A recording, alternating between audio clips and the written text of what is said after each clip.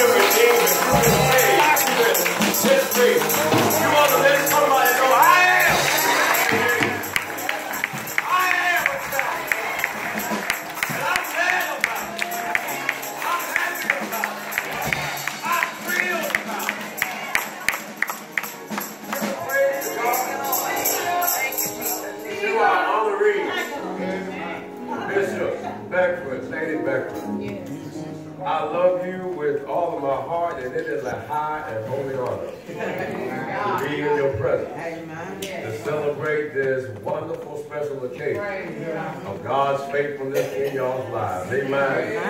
It's already been said 60 years. That's a long time. And a lot of people can't even celebrate 6 years in the ministry, or 16 years in the ministry. But here we have a wonderful man and woman of God. 6 years. 6 decades.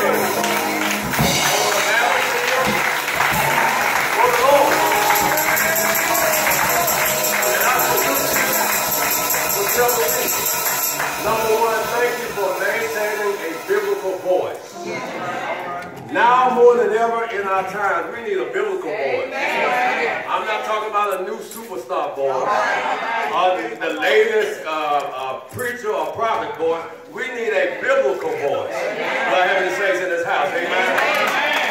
Because I believe in these times, many false prophets are going out and giving a false word. But when you have a biblical voice, you have the authority and the voice of God. Thank you for having a biblical voice. Also, thank you for maintaining a biblical vision.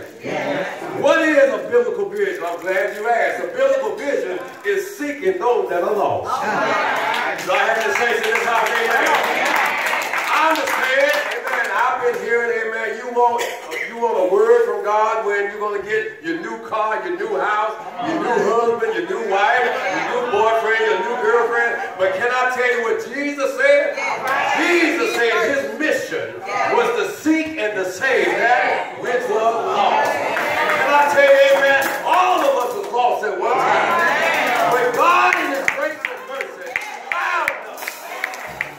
Thank you, Bishop, for having and maintaining a biblical vision.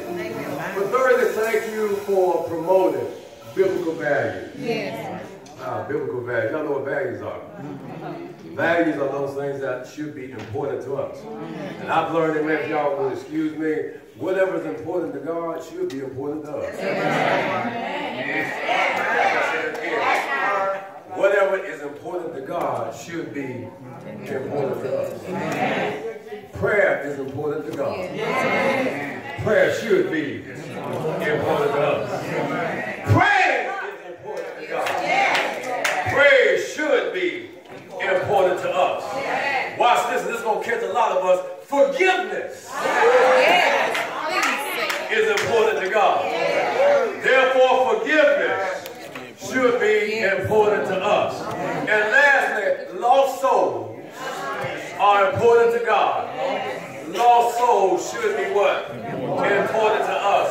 Bishop Beckford, Lady Beckford, thank you for promoting biblical values in an age where we have gotten lost, church. Can I just be honest? We've gotten lost in the church where we're searching and seeking things that God told us not to seek. Y'all not going to pray with me, that's all right. God has told us, amen, seek ye first the kingdom of God and his righteousness, and all these other things shall be what? Now, do I have any witnesses, amen? You found out that when you seek God's kingdom first, God will add whatever you need. He'll add a blessing in your life. He'll add favor in your life. He'll add mercy and grace in your life. If you seek his kingdom first. So Bishop Beckford, Lady Beckford, thank you for being a wonderful example of what we need to be doing as men and women of God, as leaders of God, as servants of God. Thank you for not coming off the wall. Thank you for staying on the wall and having the Nehemiah spirit who said, I will not come down from the wall. Amen. Thank you. We love you. We praise you. And again, it is an honor to be here. Georgia Hills, thank you for inviting us. I want to give honor to Pastor Harris. Amen. Amen. I want to thank my wife for that wonderful introduction. For the praise dance and for the singing. Thank y'all for being here. I know. Dallas is playing Pittsburgh. I know. Some of y'all have been quietly looking at your cell phone. I get it. I understand. Amen. I'm not going to hold you long, but there is a word from God. Turn if you would to Luke chapter 9. Luke chapter 9. And I want to say to Prophet Stone, thank you so much for inviting us. Love your spirit. Thank you so much. Amen. For how God is continuing to use you. If you would please stand for the reading of God's word. Luke chapter 9. Prophet Stone, if you could, I'm struggling with my voice. Can you give me just a little more volume in this? Amen. Luke chapter 9. Beginning at verse 57. When you find it, say amen. Amen. It reads from the King James Version. And it came to pass that as they went in the way, a certain man said unto him, Lord, I will follow thee, whithersoever thou goest. And Jesus said unto him, Foxes have holes, and birds of the air have nests, but the Son of Man hath nowhere to lay his head. And he said unto another, Follow me. But he said, Lord, suffer me first to go and bury my father. Jesus said unto him, Let the dead bury their dead. But go thou and preach the kingdom of God. Verse 61, and another, third one also said, Lord, I will follow thee, but let me first go bid them farewell, which are at home at my house.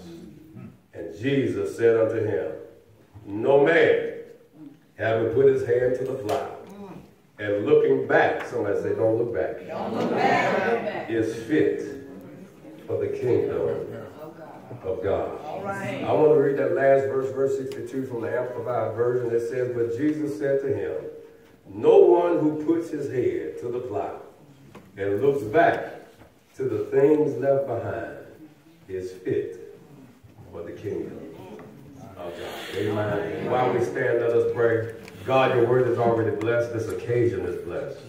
We thank you for your people. We thank you, oh God, for your presence.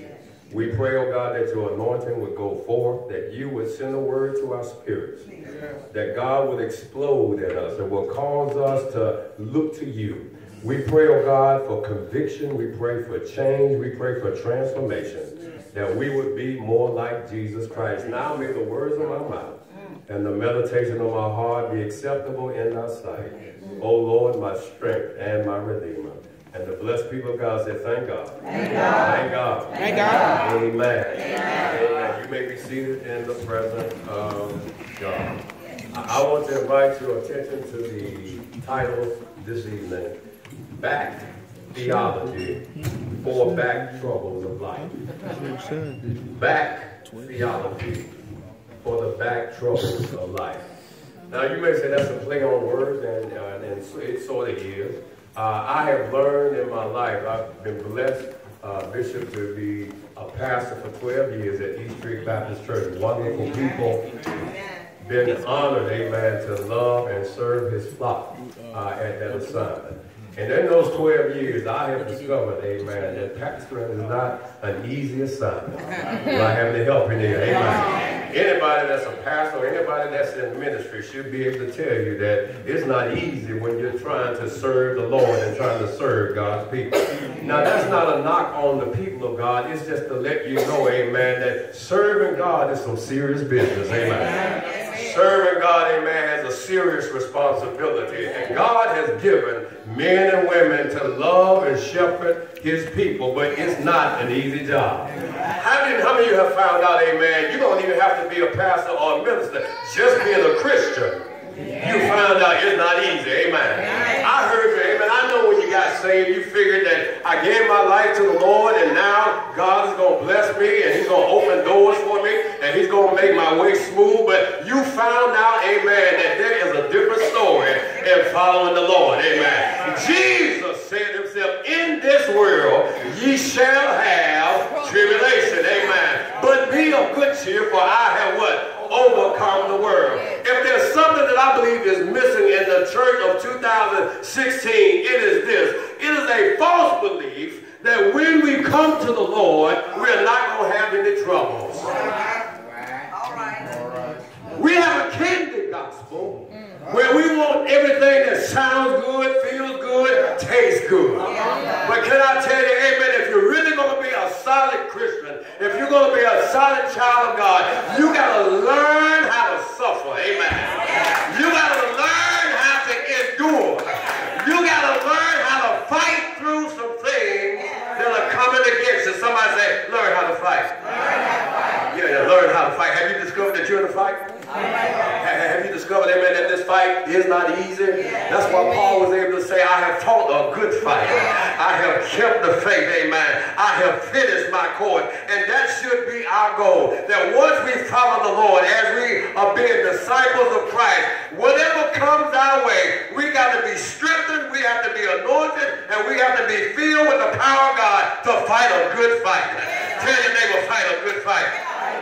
I know. I see some of y'all already thrown in the towel. Those little children, y'all bless my heart, amen, when they did the dance, amen. And they had the part where they pulled out the white handkerchief. Y'all know what the white handkerchief means. The white handkerchief means when you throw it in, I give up, amen. I have discovered, amen, and maybe some of you have discovered, amen, so many Christians in 2016 are throwing in the towel. They're giving up. They stop coming to church, amen. They stop coming to Bible study. They stop coming to Sunday school. They stop coming to prayer meeting. And you wonder what is really going on. When you ask some of them, are you okay? What's going on? Well, pastor, preacher, I'm going through some things in my life. And can I say that sometimes, you know, Christians, we can be experts at spiritualizing disobedience. Can I tell you how we do it, amen? We're going through some things. We're saying, God is taking me through a shift in my life. All right. Y'all ain't good. God is taking me in a different direction. Have y'all heard some of those things?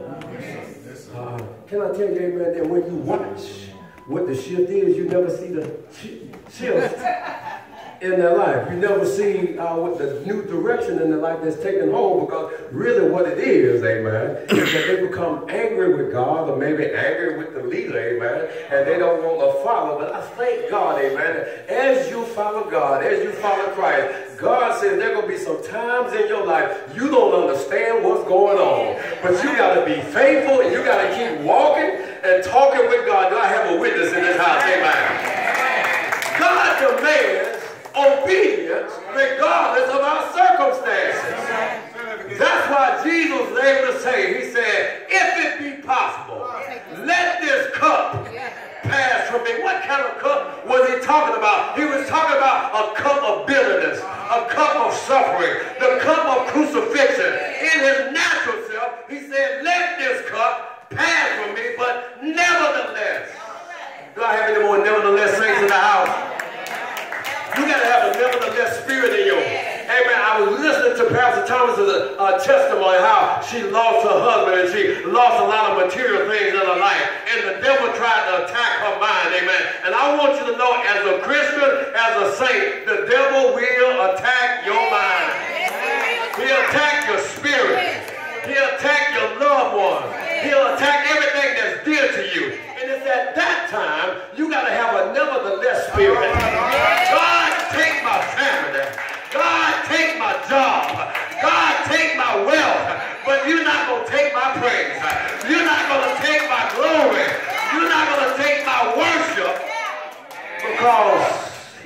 too much. That's right. You've done too much. Is God still doing great things in your life? Yes. Is God still doing wonderful things in your life? I got a reason to praise Him. I got a right to praise Him. And there is no other option. Amen. Amen. Even if I don't pay the bill tomorrow, God is still good. Amen. Help me, y'all. Even if they would repossess the car, God is still good. Amen. And I've learned in my life that sometimes God allows you to go through some tough times to really see where your praise is. Notice in this text, amen, in this text, there are 3 people who come to Jesus, and they are motivated to follow Him. And many of you are motivated to follow God because you've heard the word of God and it sounds good, amen. And you've seen other people of God who've been blessed and you're motivated to follow God. But here were some issues that they had with following God. The first one, Jesus said, foxes have holes and birds have nests, but the Son of Man has no place to lay his head. What was Jesus saying? Jesus was saying, even though I hear what you're saying, you want to follow me, but are you willing to follow me when the things don't come through like you want them to come through? Amen. If you don't get the job, if you don't get the promotion, if you don't get the raise, will you still follow me? I'm talking to some saints, but God is trying to push us, amen. He's trying to propel us to a place where we honor Him and we worship Him no matter what the outside circumstances. So the first part, Jesus said, even though the circumstances might not be favorable, are you still going to follow me? Can I ask you, amen, some of you started on fire for the Lord 5 years ago. Some of you started on fire in the ministry 10 years ago. But circumstances took a turn. And can I tell you, circumstances will take a turn in your life. I don't care how anointed, I don't care how filled with the Holy Ghost you are, circumstances will take a turn in your life. And when circumstances take a turn in your life, will you still be faithful unto God? Well, the second one, a person came up and he said, Jesus, I want to follow you, but I got to go bury my dad. Jesus said something to me that's kind of puzzling and maybe insensitive to some of us. And he says, let the dead bury their dead. But come and preach the gospel. What has always troubled me about that text is that here is a man who's going through some grief. And anybody who's ever gone through grief, you understand the pain that's attached to grief.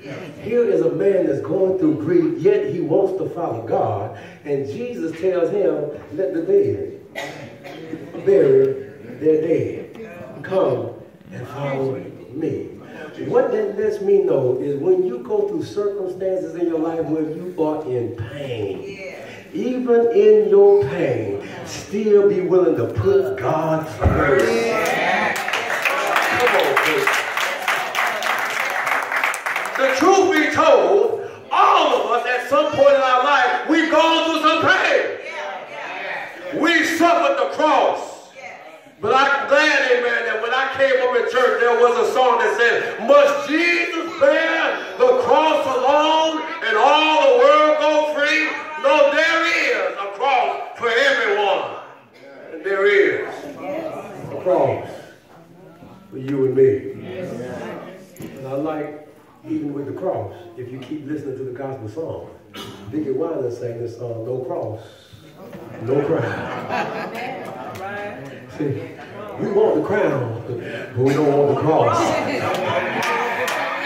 We want the paycheck, but we don't want to go to work. We want the promotion, but we don't want to do the extra work to get the promotion. Am I talking to anybody in here? But God's truth never changes, amen. And if we're going to go through the cross, God promises us a crown, a reward, amen. And I believe there's some saints here today that God has rewarded you because you were willing to suffer your cross. So stop cursing the cross. That's right. Stop cursing the cross. Celebrate the cross. Because it's in the cross where you will receive your crown. I heard the pastor say, amen, you cannot have a testimony unless you go through something. Amen. You can't say, God gave me a job if you never lost your job. You can never say God is a healer if you've never been sick. You can never say God is a provider and he will supply my every need according to his riches and glory if you've never been broke. But I'm talking to some broke folk right now. I'm talking to some folk who really know that's been sick. Won't God do it? Amen. Did God want you a healing in your life? Did he supply your need according to his riches and glory? Somebody say, give glory to God. Thank God he's a provider. Thank God he's a promise keeper. Thank God he's a promise maker. Thank God he will supply your every need. But then there is the last one. And it says, Lord, I will follow thee. But let me first go bid them farewell, which will happen now. This is going to be tough because material convenience, some of us can make that decision. It's tough, but some of us can make that decision. Pain, that's a little tougher, but some of us can make that decision. What y'all don't see in this text is here, this person is still tied to their family. That's a tough decision. Because how many of you mothers are willing to follow God if God tells you you need to cut off your child? All right. Just keep quiet in here. I gave this illustration. Y'all remember the Baltimore riots when Freddie Gray was killed? And then the Baltimore riots, amen, things were going crazy, amen. They were tearing up buildings, they were vandalizing, they were beating cars. And there was this mother who was at home on TV, she was watching TV, and she saw a young man who was her son, amen, in the midst of that foolishness, in the midst of that mess. Well, here was a mother who was willing, amen, not to just sit back and say, oh, Lord, there go my child. What is wrong with him? I taught him better. No, she didn't stay there. She got up off her behind. Someone say that. You know, off your behind, amen. She got up off her behind. She went down in the midst of the chaos, found her son, grabbed her son, and brought her son out of that mess because she said, I have sacrificed too much for you. I love you too much to let you throw your life away. Amen. She was willing, amen, to be at odds with her son in order to save his soul. Family attachments. Family loyalty. Can I let you know that if you're going to follow Christ, you got to be willing to separate yourself from your family sometimes. Y'all don't want to talk to me right now, amen. But sometimes, amen, you got to tell mama, no, that's not what God said. Sometimes you got to tell grandmama, no, that's not what God said. Sometimes you got to tell your own children, you can't do this because the word of God said. You can't do it. But in the church today, we are too attached to our children. Family members. Yes. We want to be our children's friend. Am I talking to anybody in here?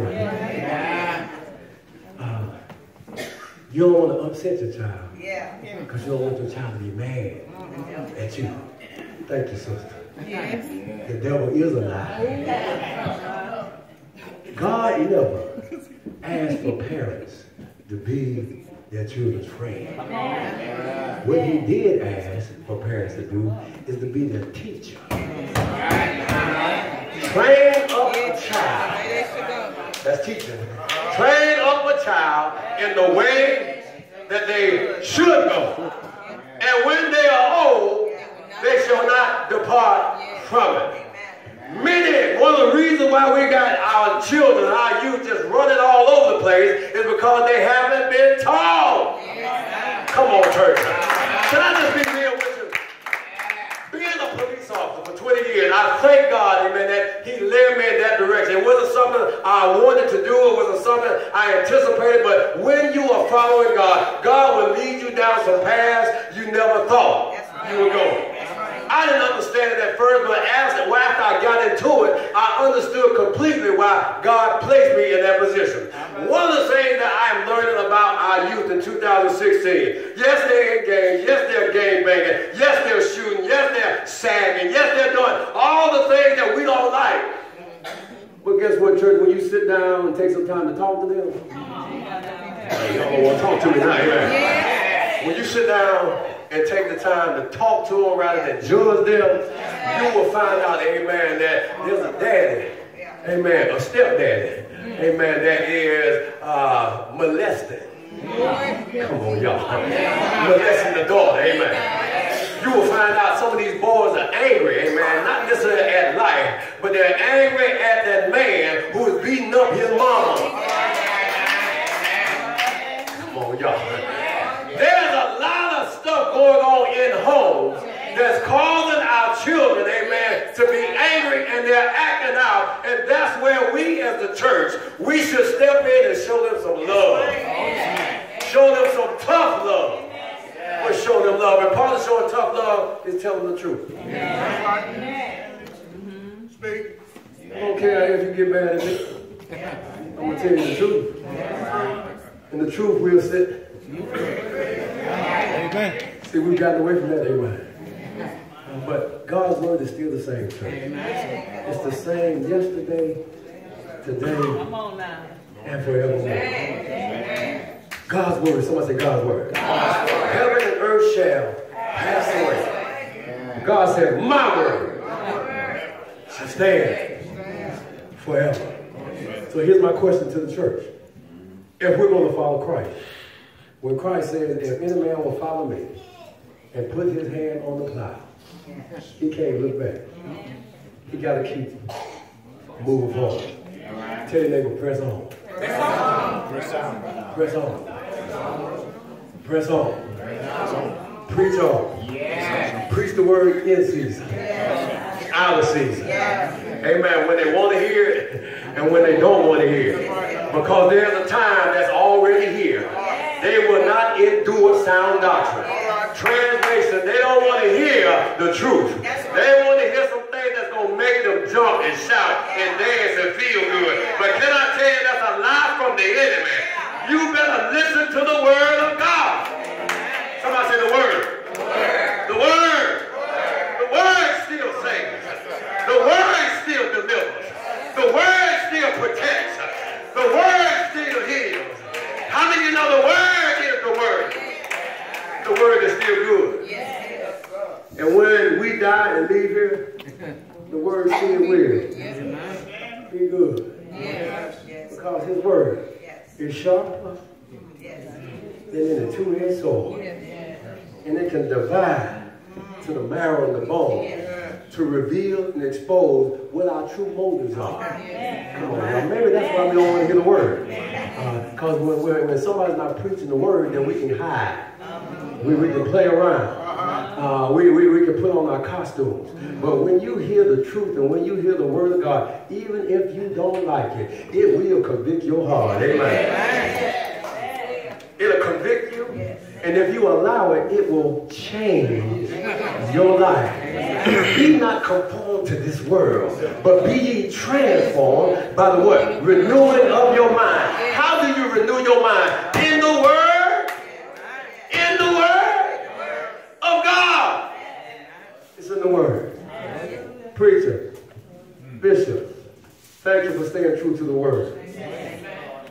Lady Becker, thank you for staying true to the word.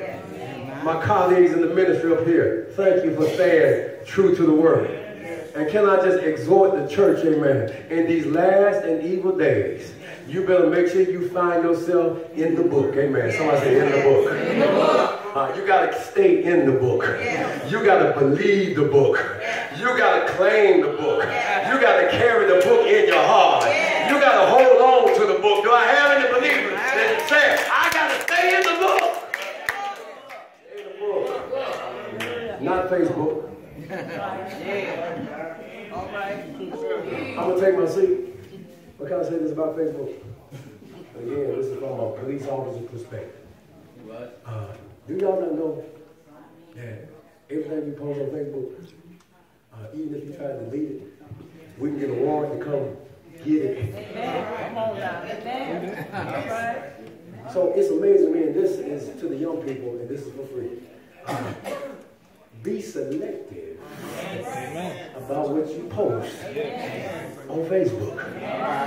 Not necessarily just for the police, but there are some predators on the internet. There are some people who are pretending to be a man and they are a woman, or they're pretending to be a woman and they're a man. And they want to befriend you, amen, and find out about your life and get in your life. And that's one of the ways the enemy is trying to take our young people out. I have watched Facebook, and I don't have a Facebook account, but I've watched some people on Facebook, and they put their entire life. Come on, y'all. That's the equivalent. I'm going to take my seat. That's the equivalent of opening up your house. Your most precious possession is probably your home. That's sacred, right? Can't nobody just come up in your house, right? You protect your house. But the way some people operate on Facebook and put everything out there, it's almost like opening the back door and the front door of your house. And hoping somebody doesn't come in. Saints, I'm not saying Facebook is bad. Facebook has value.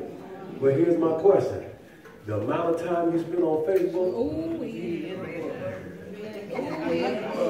compare that to how much time you spend in Discord.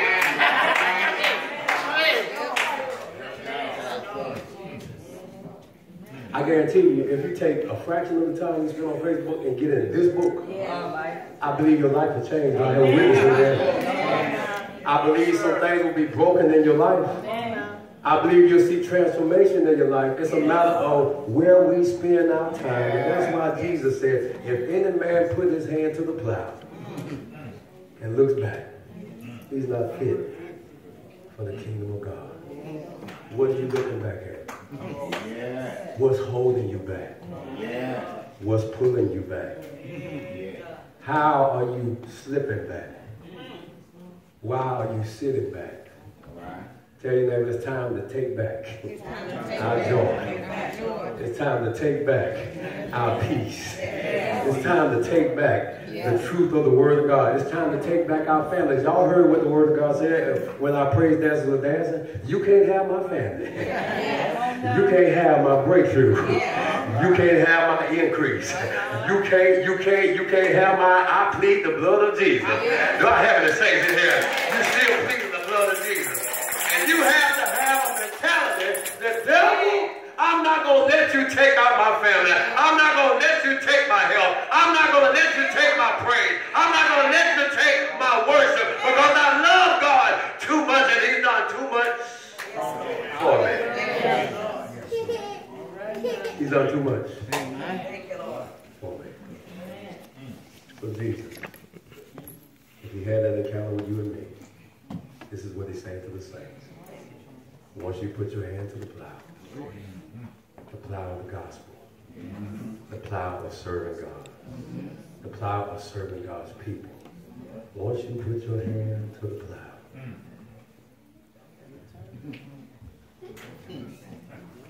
if you keep looking back, Jesus says you're not fit for the kingdom of God. That's some tough stuff, church. But we live in the day where people got their hands on the plow.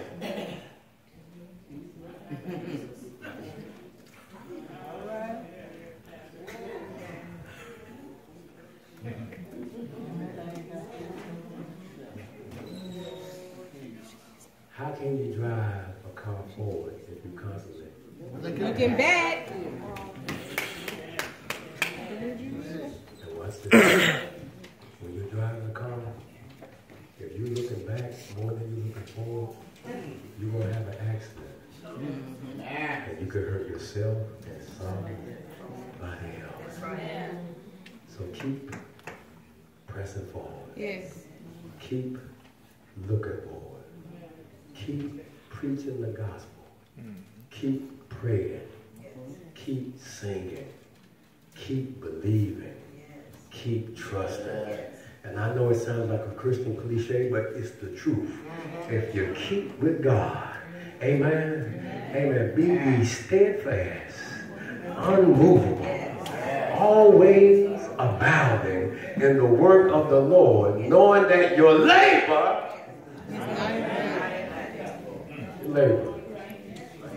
you're preaching, you're pastoring, you're praising, your ministry is not in vain.